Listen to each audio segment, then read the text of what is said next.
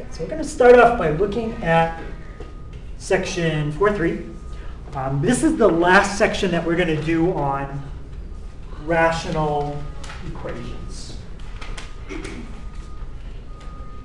So remember, rational equations are things that generally look like that. Okay, there's an example of a rational equation. And we've done all kinds of things with them. We found like the end behavior, we've done asymptotes, we did a little bit of sketching in section 4.2. In 4.3, any sketching we do is going to be on the calculator, so no sketching by hand. And it's mainly going to focus on solving for the variable algebraically. Okay. All right. When we get to doing some inequalities, that's when we're going to use the calculator. But most of the equations that we do, those will be algebra. So that's what we're going to do today. So the first thing we're going to do, we're going to set up the problem ourselves, and it's going to involve the distance equals rate times time formula. So if you don't know that formula, that is something that we're going to need in this section. And that formula says that if you take the distance, or to calculate the distance that you travel, it's the speed that you're traveling at times the time.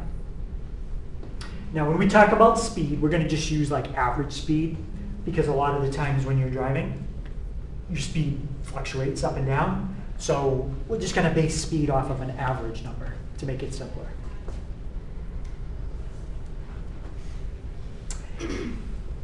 One thing that we're going to have to know how to do, though, is rearrange that formula to get t by itself. To get the t by itself, you'd have to get rid of the r. And how would you move the r to the other side? Divide. Yeah, we divide each side by r. So that's still the distance formula. It's just a different way to write it. Time is distance divided by rate. All right, any question on that? All right, so let's look at our first problem. So this problem is going to be about somebody traveling, and they're going to use two different modes of transportation, a train and a car. And it says Sue drove 30 miles to the train station, and then from there completed her trip by train. She traveled a total of 120 miles. And we don't know the speed of either vehicle. All we know is the train is 20 miles per hour faster than the car, on average.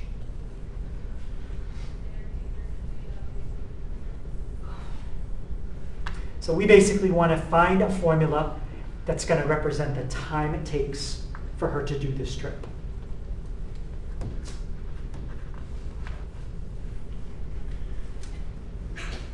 Bless you. So when I'm done, I want a formula that you could just say the speed of the car was 57 miles an hour. I can fill 57 into the formula, and the answer I get will be how much time it takes for her to do the trip, taking into account everything that's up there.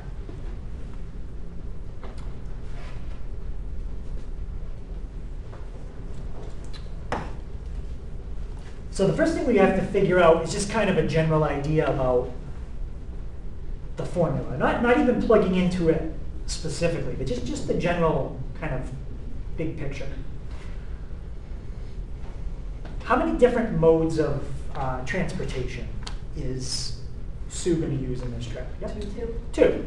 She's going to use two different modes of transportation. So in order to find the total time for the trip, what are we going to do with the time she spends using each mode of transportation?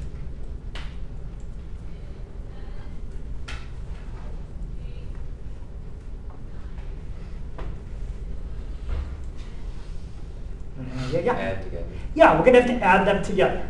So what's the first mode of transportation that Sue uses? The car. So the first thing we have to do is figure out how much time does she spend driving the car. So we'll do the time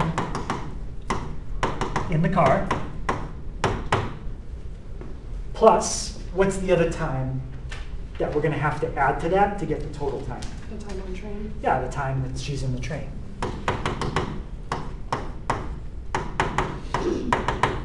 So that's not a algebra formula, it's kind of the big picture of what we need to figure out. The time in the car plus the time on the train. So any question on that idea?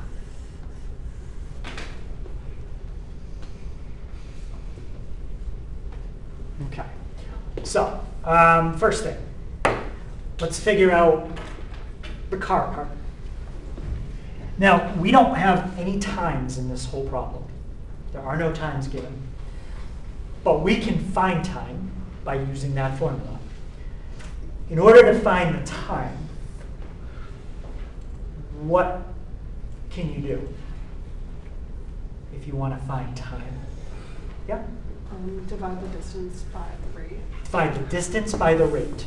Okay, so let's figure out the time she spends in the car.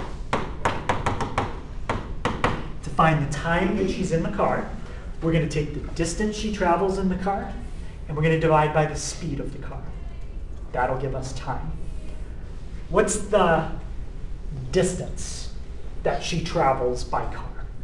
30 miles. 30 miles. And now we need to divide that by the speed of the car. How are we representing the speed of the car? X. It says let X be the speed of the car. Yeah, that's all we know. We just know it's X. Now that's the time, because that's the distance divided by the speed. All right, now let's do the same thing for the train. I need the time that she's on the train, so I need distance divided by speed again. What's the distance that she travels by train? 90. 90, because she did a total of 120, but 30 was by car. So 90 was by train. And now we need to take the distance and divide by the speed of the train. X plus 20. X plus 20. Yep. So that is a formula that if you plug in the speed of the car and do it out, you'll get the time it takes to do the trip. Any questions on the formula? Now, right now, we have it as two separate fractions. To do some of the things we're going to need to do, we're going to have to add those fractions together. But in terms of answering the question, find a formula, we've done it.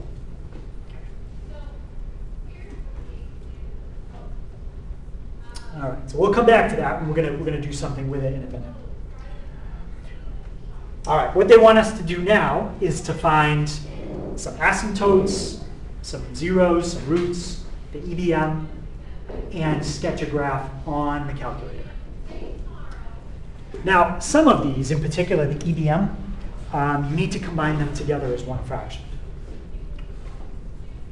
If you want to take two fractions and put them together, what do you have to have?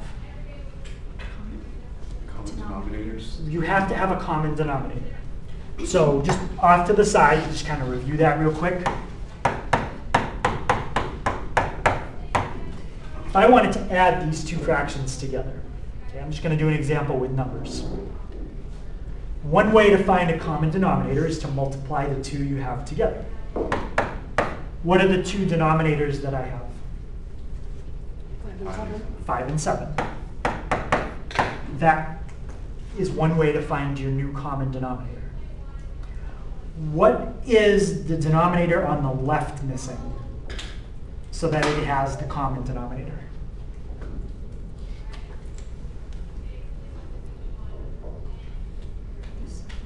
It's missing the times 7. So you're going to have to multiply the top and the bottom by the other denominator. What's the denominator on the right missing?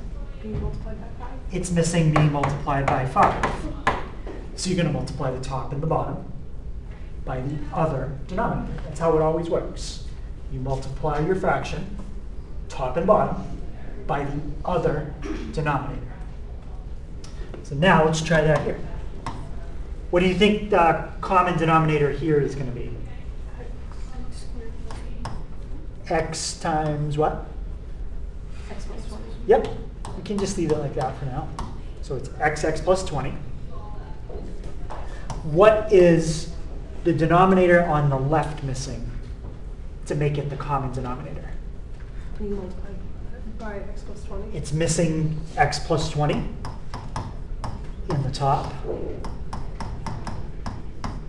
and the bottom. And what's the denominator on the right missing? B multiplied by X. X on the top and the bottom. So it's exactly the same thing we just did right here, except with letters instead of numbers. So the bottom is xx plus 20. We can just leave that. Now in the top, it's going to be distributive property. What's 30 times x? 30X. So I'm just going to put that there for a second. 30x and 30 times 20. 600. 600. And the last one's not distributive, it's just multiplying. What's 90 times x? 90x. So what would you get in the top when you combine everything together? 120x plus 600. 120x plus 600. That's the same formula we had before, it's just now combined together. And we're going to need that to do the EBM. Okay, so let's do the EBM first.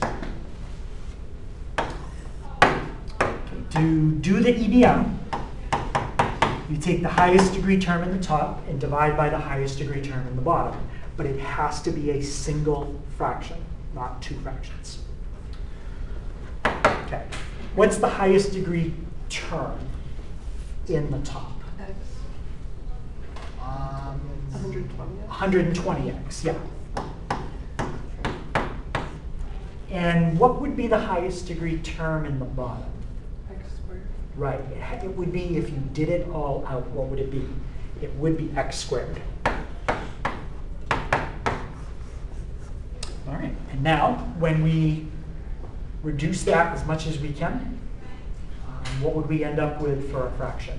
120 over X. 120 over x. Yep. So there's your EBM.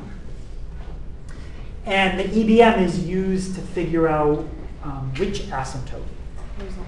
Yep, it's used to find the horizontal. Let x get bigger and bigger and tell me what would happen to what's inside that box. If x gets bigger and bigger, what number does this box approach? 0. It approaches 0. Yep. And horizontal asymptote is always y. Okay, that's your horizontal. What other kind of asymptote do we usually find besides the horizontal? Vertical. Yep, the vertical. And the vertical asymptotes are always the values you cannot use in the domain. Does anybody see one number that if you plugged it in, it would not be in the domain? Right, negative 20 is 1, because that would cause you to divide by 0.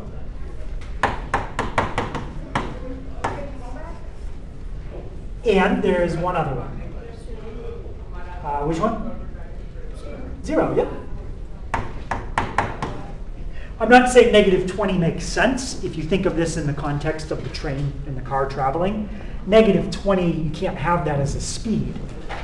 But in this problem, this isn't about a word problem. They just asked us to find all this stuff, so we're just finding it. Okay. What else do they want? You got asymptotes.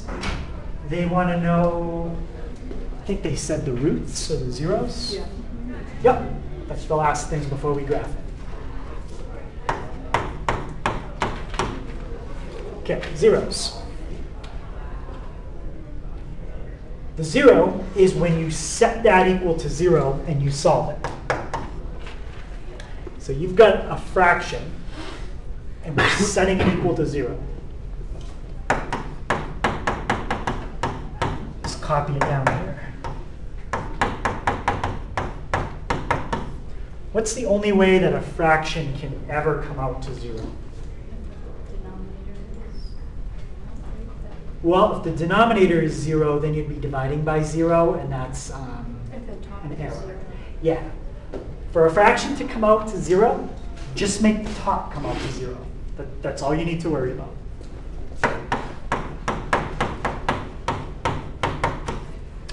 What would be your first step to solve that?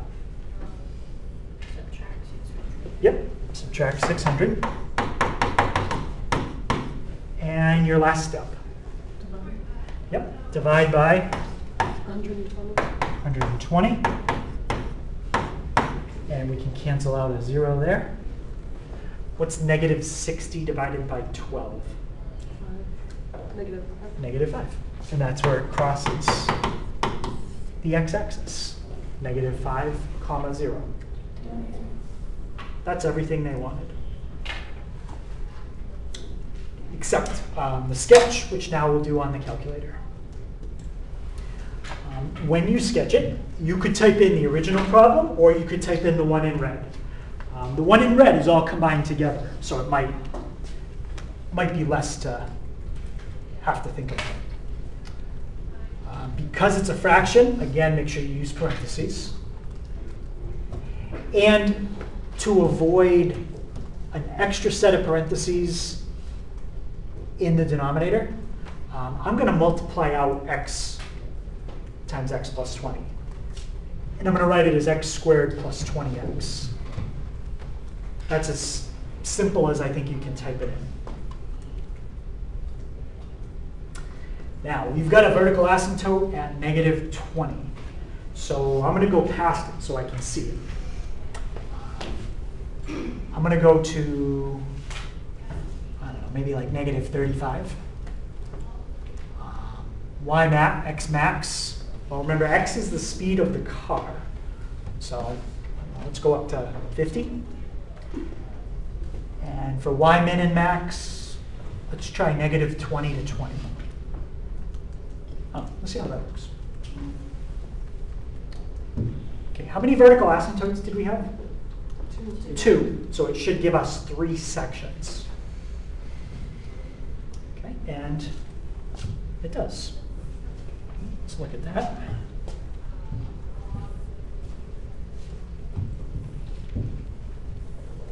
Okay, you're not really seeing, you can definitely see it crosses the x-axis at negative 5. Okay, so we got that. You're not seeing that other vertical asymptote at negative 20. So let me go to like negative 50. Oh, wait a minute, were you already? Oh yeah, you're seeing it. Never mind, that doesn't really give much better of a view. The asymptote at negative 20 is right there. That's negative 20, and that's the vertical asymptote at 0, right there. So now, if we look at all 3 parts of the graph, in terms of the word problem, which part of the graph is the word problem? The left, the middle, or the right? The right? How come? Because it never goes into the negative section. Right. Over here, this is on the negative. Oops, this is the negative part of the x-axis. You can't have negative speed. So algebraically, you can draw that. It doesn't have any meaning in the word problem. Same with this. That's negative speed again. All right. So algebraically, sure. But in the context of the word problem, nope. This is the part that we are looking at in the word problem. But they did say to find a complete graph of the whole thing. So for your window, I would write down those numbers. That's a good window. Okay, now next, I'm going to focus on something specifically about the word problem. So we are going to focus in on quadrant 1. Okay, but for now, they want the whole thing.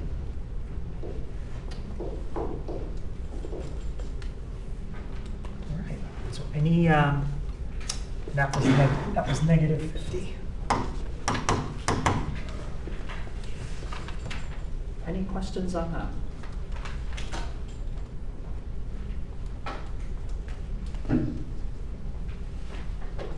All right.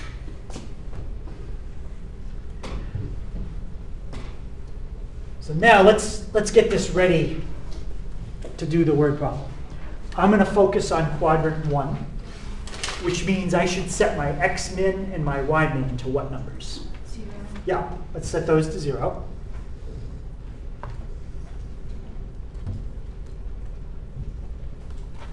And there's the part of the graph that was in quadrant 1. What this is showing you is x is the speed. So the faster the car goes, the lower it gets on the y-axis, which is the time. So the faster it goes, the lower the time gets. But the time never reaches what? 0. Yeah, it can never reach 0 because you still have to travel the distance, and you can't instantly travel from one place to another. Unless you're watching it in the future and we figured that out by now, but not yet. So it still is always going to take some amount of time to get from point A to point B. It says Sue has 2 hours to complete the trip. We're gonna do plenty algebraically later on. I just want to do this one graphically. So find the speed she has to travel by car algebraically. All right. What do you think? I've got to add something to this picture if I want to find the time it's going to take, or the speed it's going to take for her to do this in 2 hours. What do you think I'm going to add to my graph? Add a what? Yeah, we're going to add a line. Where am I going to add a line? At 2. Yeah. We're going to put a horizontal line at 2. Okay, I'm also going to set my x-max a little higher. I don't know if I need to, but it's going to redraw anyway, so let's just let it redraw. So there's our graph. I think, yeah, we're going to be fine now. It might have been okay before. I don't know. Okay, but now we have a line on our graph, and we have a line at 2. What do you think we want to figure out now? Where they intersect. Yeah, where they intersect. So second calc intersect. Because they only cross once, you can just hit enter 3 times. And what do I get for the speed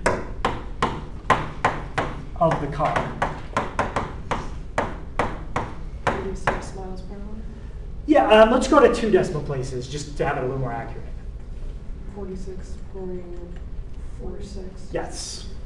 So it's about 46.46 miles per hour.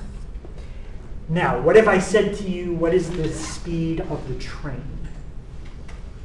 If you wrote 46.46, then you got like 90% of the way there, and you just messed up one thing. What would the speed of the train be? Yes? 66.46. Right, we know the average speed of the train is 20 faster. So when you get to the end, just make sure you're writing down what they want to know.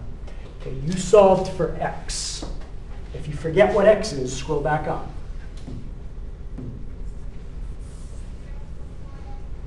X is the speed of the car, not the train.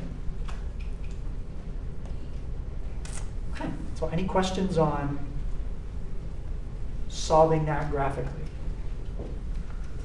So graphically, very straightforward. You're just graphing and finding an intersect. I'd say the hardest thing in that problem is just figuring out the equation from the words. Okay, so let's do some where I just give you the equation. And we're going to do them algebraically. So I got to just fix this. Okay. To solve a rational equation algebraically, you are going to end up multiplying both sides by a variable. Usually you have to.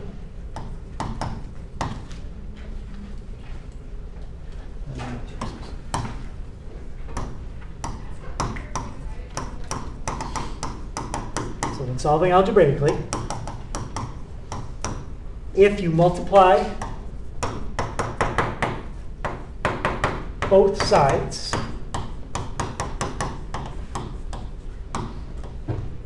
of the equation by a variable,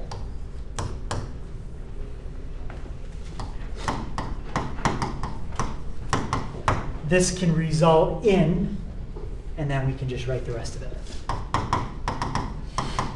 Can result in an equation that is not equivalent to what you started with. And it's not that you did anything wrong, it's just kind of a side effect when you multiply by variables. What you can end up with is what's called an extraneous solution. It's a solution that shouldn't be there, that you created by multiplying both sides of the equation by a variable.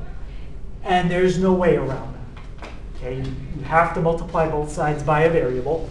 So what that means is check your answer when you're done and make sure that it works.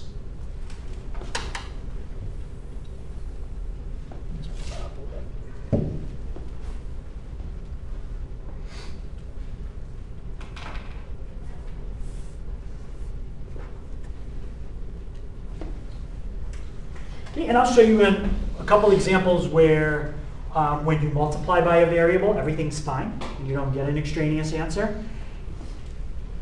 And then I'll do some where you do. Okay.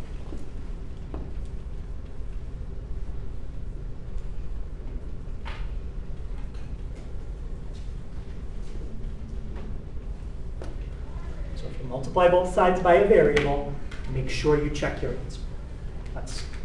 That's the point. So let me show you the technique that we're going to do. But let me do it with all numbers, and then we can try it with a letter. So let's say you had something like, I don't know, x over 3 plus 4 over 5 equals 2x over 15. The only thing that's making that equation a little bit hard to do is all the fractions. If we can get rid of them, then it's going to become a lot easier. To get rid of your fractions, you want to multiply everything by what's called the LCD, the least common denominator. Okay? And I'm going to write that down in a second, the LCD. The LCD is a number that the first denominator, second denominator, and third denominator all divide into without a remainder. So does anybody see a number that 3, 5, and 15 all divide into without a remainder?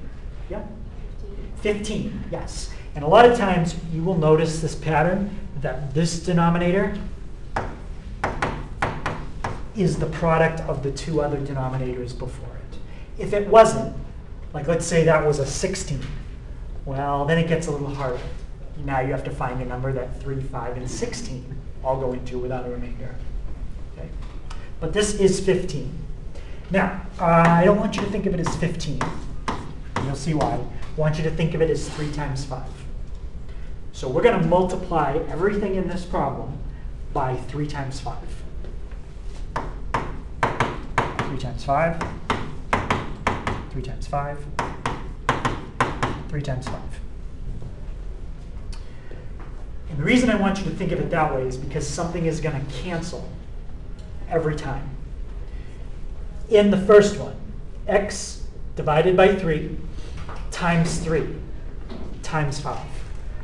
What's going to cancel out in the first one? The 3's. Thank you. So let's cross the 3's out. Okay.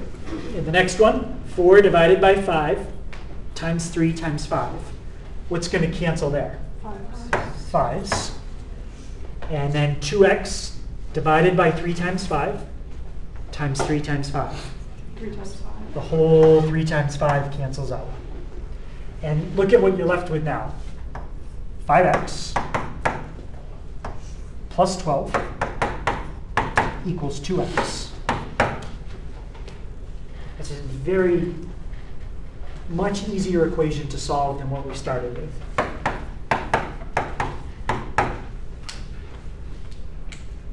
So x would be -4. Okay, so we took an equation that looked like it was pretty complicated because it had all the fractions, and then we found a way to get rid of them, and it made it easy to solve. Now, we do have to check that. Well, actually, no, that one we don't have to check because we didn't multiply by a letter. We multiplied by a 3 and a 5. So there is no extraneous solution. The next one will have a letter. So let's try this one.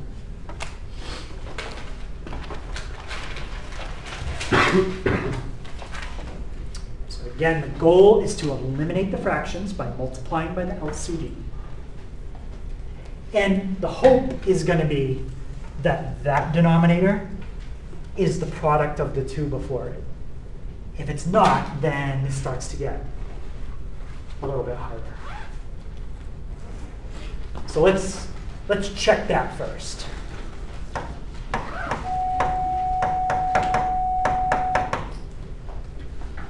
What's x times x? X squared. What's x times -3? -3x, and x times -1? So that's -3 and -1 is -4. And what's -1 times -3?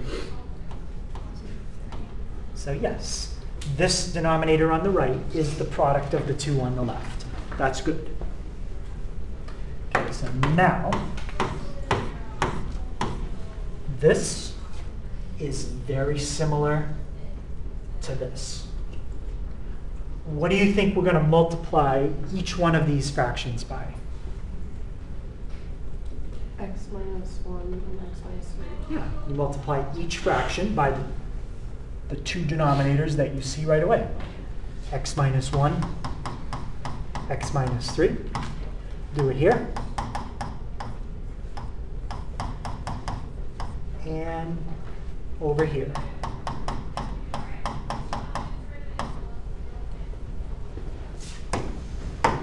All right, when you do it in the first one, what is going to cancel out? X minus 1. Yep.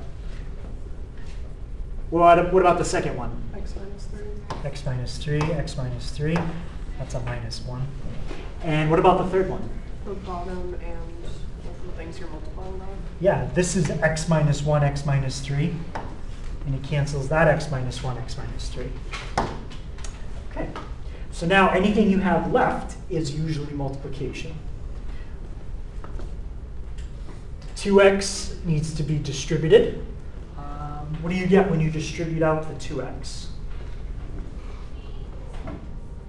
2x squared minus 6x. Minus 6x. All right. Sadie, how about when I distribute out in the next part this +1? 1x minus 1? Just 1x minus 1. The thing that some people make a mistake on here is this symbol goes with the number. If it was a negative, you'd be distributing a -1. Okay, but we're distributing a +1. So nothing changes. Plus x minus 1. And what's on the other side? 2. At this point, you should now have an equation without any fractions. What's the highest exponent in that equation? 2x plus 3. Just that. What is the actual x, the highest exponent? Just the number. 2. And when the highest exponent is a 2, that means you have what kind of equation? Quadratic. Yep. When you are solving a quadratic, you want to get it equal to 0. So let's get it equal to 0. What's -6x plus 1x? -5x. And bring the 2 to the other side. What's -1 minus 2? 3. Okay. So now we've got a quadratic.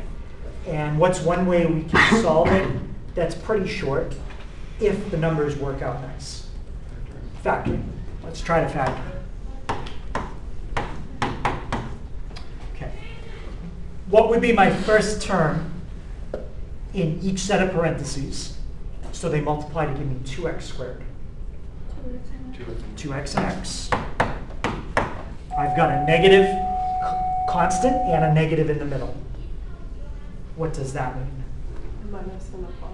Right, we need a minus and a plus, and it does matter which one we put where. We can try that. If it doesn't work, we'll fix it. Yeah? Plus 1 minus 3. All right, let's try it. 2x squared minus 6x plus 1x is minus 5x, and 1 times negative 3 is negative 3. Perfect. Okay, so now we factored it. What do we do with each factor? Set them to equal 0. Next, if you solve the first one, what would you get for x? Negative 1/2, yep. And how about the second one? 3. Now, did we multiply both sides by anything that had a variable? Yes. So we got to check those and make sure they work. Let's check 3. So look at your original problem. If you can't read it, I'll just slide these off so you can see them a little better. What would happen if we plug 3 back into the original problem? The second, you would divide by 0, so like 1 divided by x minus 3, you would divide by 0. You divide by 0 in the second one, and where else would you divide by 0?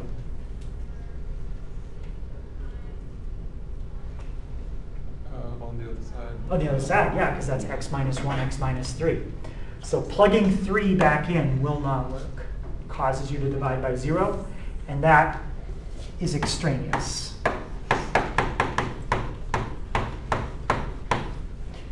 In terms of like what I would ask for on the test, I might still ask for that answer. But I would just have a box where you could label it. Is this extraneous? Yes or no? And you just say yes for that one. Okay, let's check negative 1/2. Unless you made a mistake with the math, all you need to check is, does plugging the number back in cause you to divide by 0? That's what would make it extraneous. If you did your math wrong, well then that's negative 1/2 is definitely wrong. Okay. But does negative 1/2 cause you to divide by 0? No. So then that answer, assuming all the math is right, will work. So that's an example of when you solve a quadratic. You got one answer that works, you got one answer that doesn't. What else do you think could happen when you solve a quadratic besides that situation? Neither could work. Yeah, you can get neither answer works. They're both extraneous. Or Both could work. both could work. Yeah, those are really the 3 things that can happen. Both, none, or 1. In this case, it was 1. Let's try this one.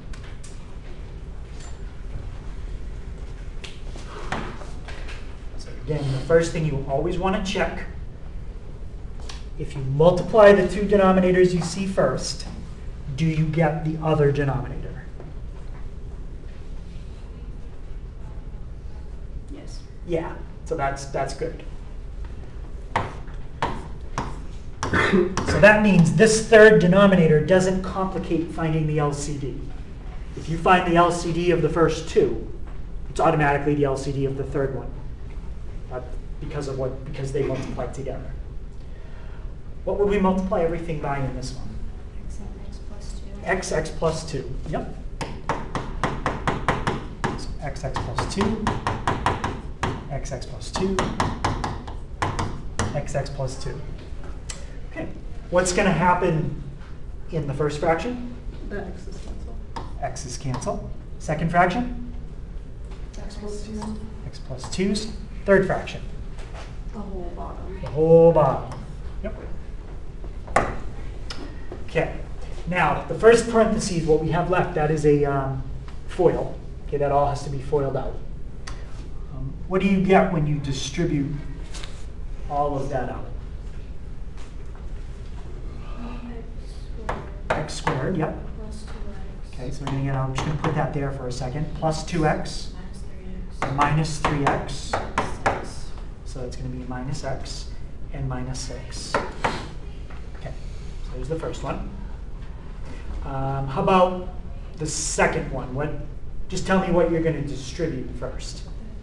Right. Positive 3. And when you distribute it, you get 3x. just 3x.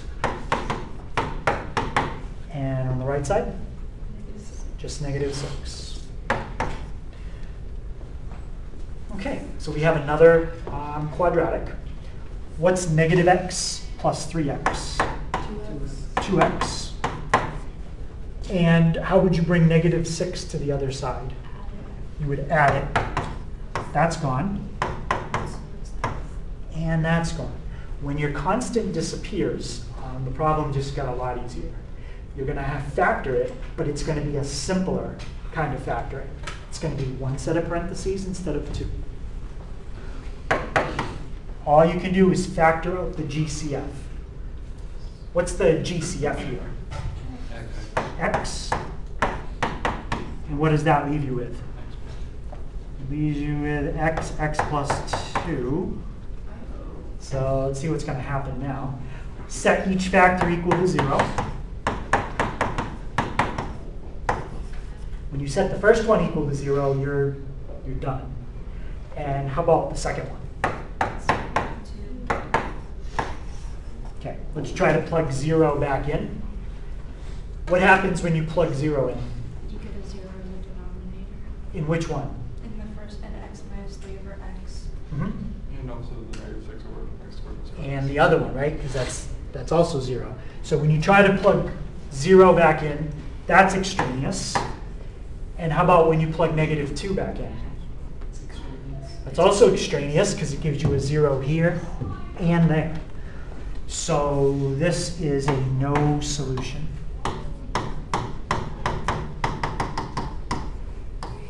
And there isn't necessarily an easy way to know that when you're just looking at the problem right away. But it is a no solution. Okay, any question on that?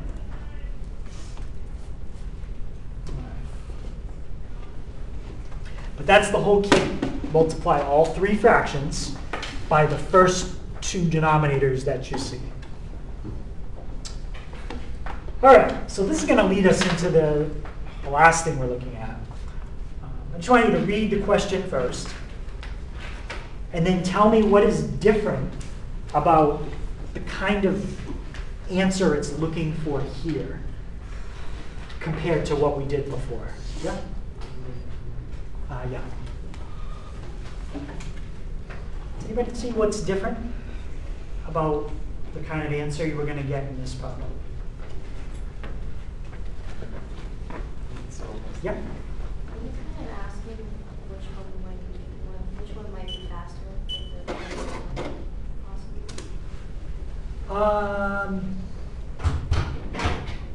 Well, we already know the train is faster. Is that what you were saying? Which one could be faster? Well, sort of. He was asking about the grades. So the train is still going to be 20 miles per hour faster than the car on average. So whatever the rate of the car is, the train is going to be plus 22. But anyone else see what's different about how this one's being asked? Yeah? It's an inequality. It's an inequality. So that's getting us into the last thing.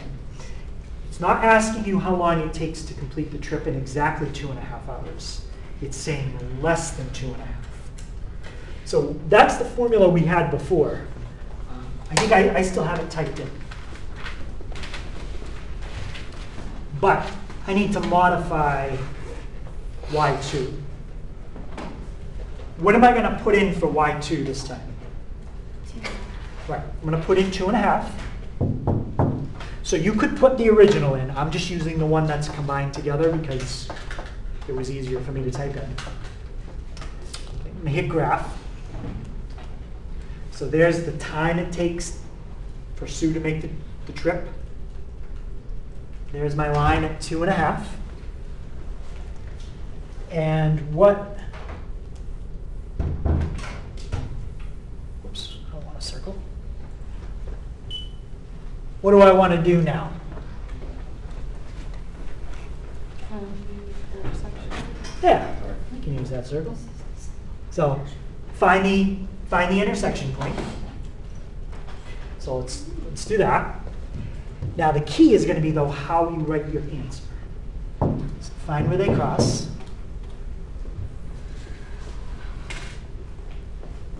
That's where they intersect. 34.88.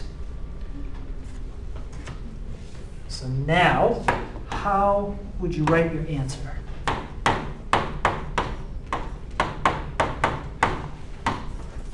It has to be greater than or equal to 34.88. It has to be greater than. Yes, because it says she has to do the trip in under 2.5 hours. So we want to know, where does the blue line go under the red one? Okay? That's after they cross. They cross at 34.88, so anything past that number. So the speed of the car is greater than 34.88. That's the key, how you write your answer. Has to be an inequality. Any question why the speed of the car has to be that number? It has to be higher than that number. If you go slower than that speed, it's going to take you longer. And we can't be longer than 2.5.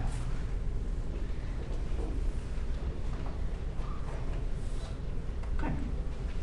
So that's a rational inequality.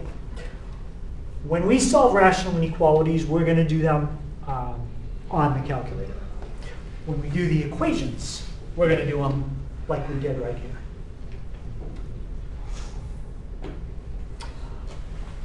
Always remember, when you are using the calculator, things can be hidden. Hidden can mean that it's off the screen and you need to zoom out to see it.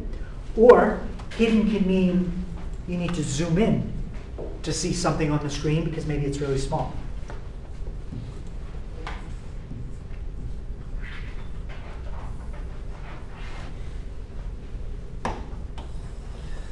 So you might see some problems, you will see some problems in the homework tonight that say solve the following inequality using a sign chart.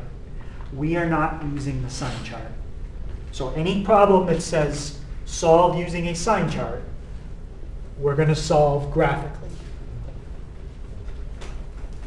Okay, we are always going to solve graphically.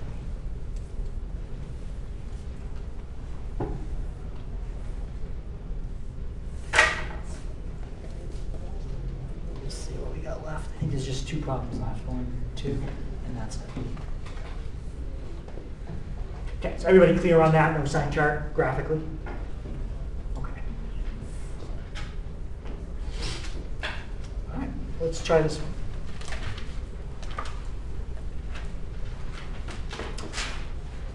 All right, it's an inequality, so I said we are definitely going to solve graphically. So what's the, I'm going to solve it graphically. What's the first thing I need to do?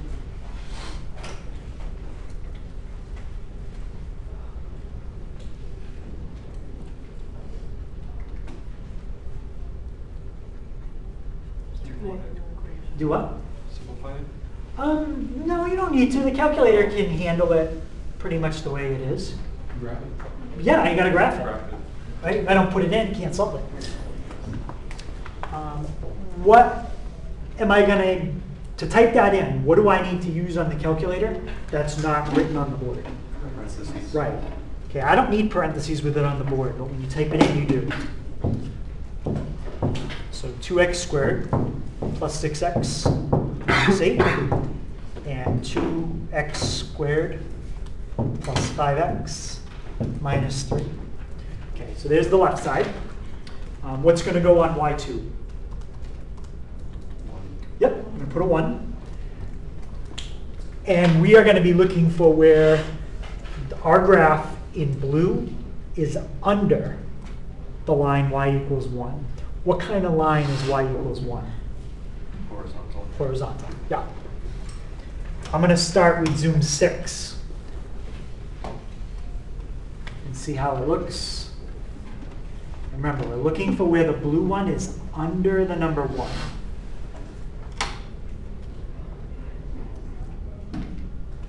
Okay, what I'm going to do is I want to set my x max a little higher, just to see if something's happening that I think is happening on the right side. So let's watch that red line again on the right side. I don't know if I went far enough. No, not quite. I'd have to go a little further. But that's fine. All right, let me get some blank space over here. Okay, so we're looking for where that graph is under the number 1. Well, it looks like it's in 3 sections. Is the middle section ever under the red line? So we can forget about that. Let's look at the left section. It looks like the left section is under the red line. Let's go to the table. And I want to check further to the left and make sure that it stays under the number 1. Okay, -2. No, I meant to go -20, sorry. -20. Is the blue graph still under 1? Yes. Let's try -40. Did the blue graph go up a little bit? Went up a little, but is it still under 1? So let's try like -500. Okay, it went up a little bit more, but is it still under 1? Yeah, so if you're out at -500 or even like -5,000, if we go to -5,000 and it's still under 1, it's probably never going to go above 1. All right. So how far left can I go on this blue section and still have it stay under the red line? -infinity. Yep. So I can go -infinity right up to that line, but not including it. I'm going to make that line pretty easy to find. It's not going to be a hard number to guess. Where does it look like that vertical asymptote is? 3. Right, let's try -3. Yep, that's where it is, because we got an error. So we can go right up to, can we include the -3? No, you never include an asymptote. Now, does the right section look like it's below the red line? Yes, up to a point. I think it's going to cross somewhere in here, but we don't have enough resolution to see it. So let's check like 2. All right, is the blue one under the red? Is it under the red one there? Yeah, 0.8. Let's check 10. Okay, are we still under the red line? No, we went to 1.02. So by 10, we are above the red line. We have to find out where. How am I going to see where the blue one crosses the red one? Yeah, let's do the intersect. It's somewhere in here. It's at 5. Okay, when we get to 5, even though you can't see it, you could zoom in and see it, but the blue one crosses the red one. So 5 is as high as we can go. Don't include it though, because it says less than. Now, the lowest we can go, right up to that dotted line. If you go past that dotted line, you're going to jump up on the other part of the graph, which we don't want. So we got to figure out where that dotted line is. Where does it look like that dotted line is? Okay, let's try a half.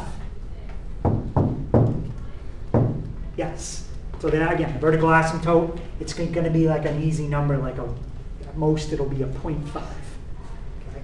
So we can go right up to 0.5. So that covers everything from 1, 2, 3, 4, from here over to here. Covers that section.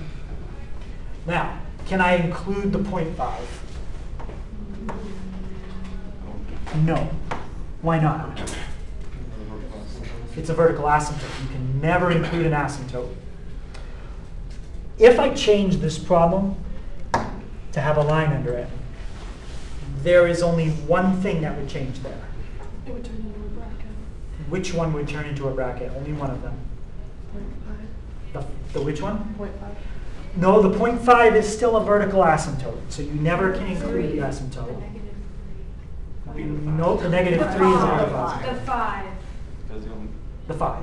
Yes. Because the 5 is not a vertical asymptote, but the only reason we're not including it is because it's said to stay under and not equal the line. Okay, but that's the only thing that would change. So that is our answer. Okay. Any questions on that before we look at the last one? Yeah. Not with that, but with my calculator, Mhm. I can't edit anything, like in the table.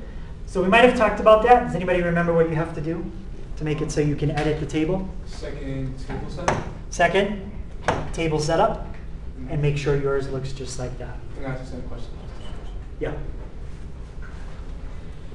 And then you can type in whatever you want in the table. Okay, any other questions? Okay, so the last one, it says to find where that is above or equal to 15. This one, the denominator is a little simpler. So where, I might ask you on this one, where is the vertical asymptote? 2. So I don't know if that's going to play into our answer at all, but it is something you should be able to tell by looking at it. Okay, so let's graph it. So we have x to the 4th minus 3x to the 3rd plus 2x squared plus 2. And we're going to divide that by x minus 2. And I don't want 1 on y2. What do I want this time? 15. 15. So standard window, is that going to work this time? No. No. I would set our y max. I would go to at least like 25. We'll go a little above it. You could leave the x max on 10. I left it on 25 because I must have had that from the last problem. Take graph and see what we get.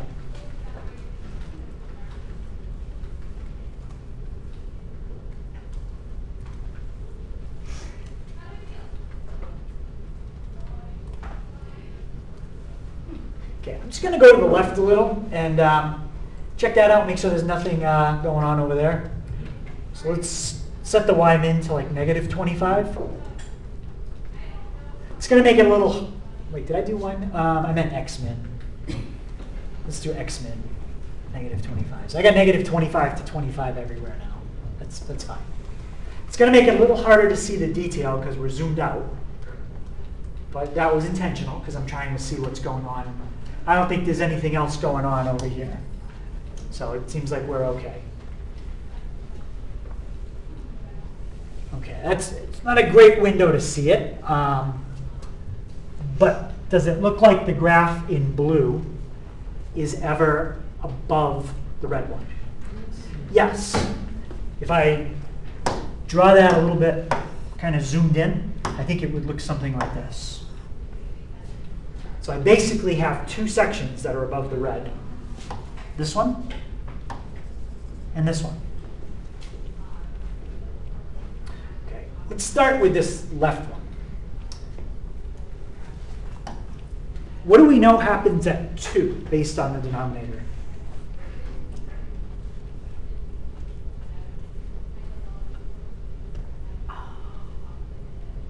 It'll protrude, but it will not reach it.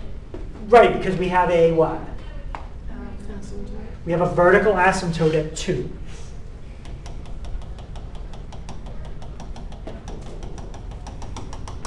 So in this left section, you can go from here right up to, but not including there. So it's a very small section.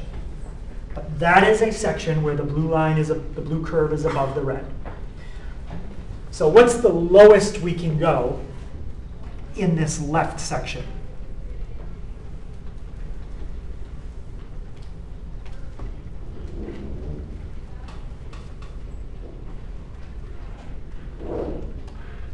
2.0001. How do we write that though? Yeah. 15. No, 15 would be like over there more. We want to know the lowest we can go on the x-axis and still stay on that section of the curve.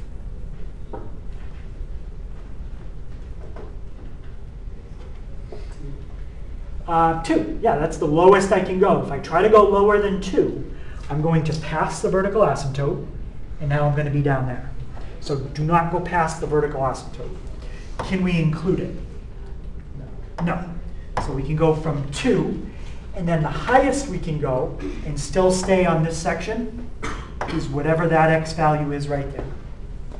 We can't go any higher than that in that section, because if we do, we're going to drop below the red line, and we don't want to do that. So let's do second calc intersect. I think if you're careful, you can do this. Nah, I'm going to zoom in. I'm going to zoom in because the two intersection points are very close here. And I really need to put my guess closer to the one on the left. And now I think I'm zoomed in enough I can do that. So second calc intersect. Yeah, definitely. Okay, so we can go from 2 up to 2.22. Can I include 2.22 or not include it? Include it. Yeah, we can include it. So if you pick any number between 2 and 2.2, you will be above the red line on that section right there. Now I need this section. How can I figure out the lowest I can go on the second part of the U shape? Find out what that intersection is. Yeah, if I go too low, what's going to happen is I'm going to end up down here. So you don't go past that. So find that, and that's the lowest you can go. So you can go all the way down to 2.68. And again, it is a bracket, because it says we can include it. And now let's plug in higher and higher x values and see what happens. 10, 20, 40. Does it ever look like it's coming back down to the red line? No, it's just getting higher and higher. Now it's up at 122,000. So it's probably just going to keep going like this. Just that part's just going to keep going up. So what's infinity? So the highest I could go is infinity. I could just keep going to the right forever, and it never comes back down. Yep. And it goes up very steep. Okay, by the time you get to like 500, the answer is so big now it's in, well, it's in scientific notation in the table. But eventually it's even going to be in scientific notation in the bottom. You plug in a big enough number, it's too big to display what it is. All right. And that's our answer. So I don't know if I'd call that hidden. I mean, I can see it dips below the red line.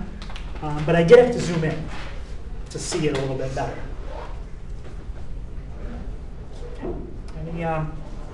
Any question on that? So that's section 4.3.